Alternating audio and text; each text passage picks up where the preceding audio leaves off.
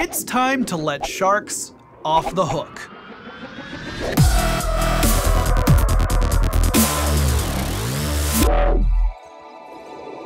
Sharks are amazing creatures, and they have been since before there were dinosaurs. They come in all shapes and sizes, from the gentle whale shark to the teeny tiny dwarven lantern shark.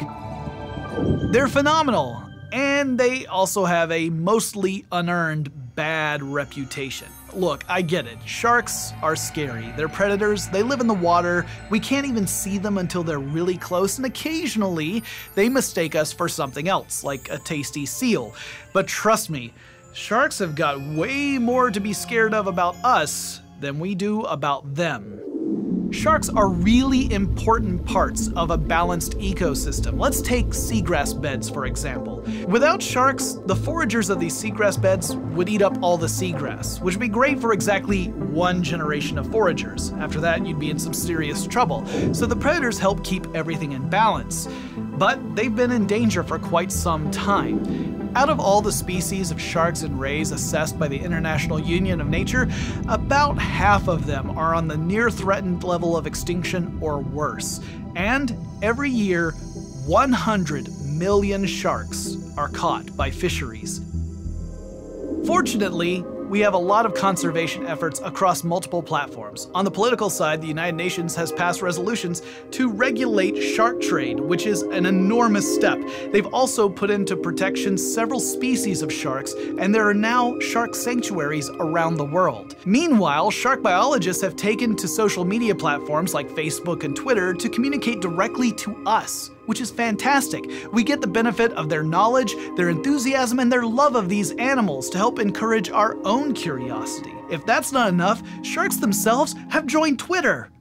Yeah, sharks like Catherine, who was captured and tagged and released off the coast of Cape Cod, and Mary Lee, who cruises up and down the East Coast tweeting about things like fast food, the swimming kind, have joined the Twitterati. And you can use an app called OSearch. It's a non-profit shark tracking app, and it keeps track of multiple sharks wherever they go. All the sharks that have been tagged are there available for you to look at any given time, so you can watch their migrations throughout the year. A shark might start its journey off the coast of New England and end in the Bahamas. That's a shark that knows how to vacation. The real purpose of OSearch is to give people another tool to connect with these sharks in a way that doesn't encourage fear. It encourages wonder, to see the journey of one shark as it moves throughout the Atlantic or the Pacific. Searching out food is phenomenal and exciting. But if this isn't enough for you, you can always get more hands-on with shark conservation. A lot of organizations allow the general public to join on shark tagging expeditions. They're mostly geared towards school kids, but there's some that allow people who graduated some time ago to join along. And it's really exciting. You could actually take part in shark conservation, letting scientists learn more about these creatures and protecting them for the future. Now, personally, I've never been on one of these trips yet. But I know a guy, and when he has an opening on his next trip, I want to go along. But I want to hear what you guys think. What is the next step in shark conservation? Let me know your thoughts in the comments below.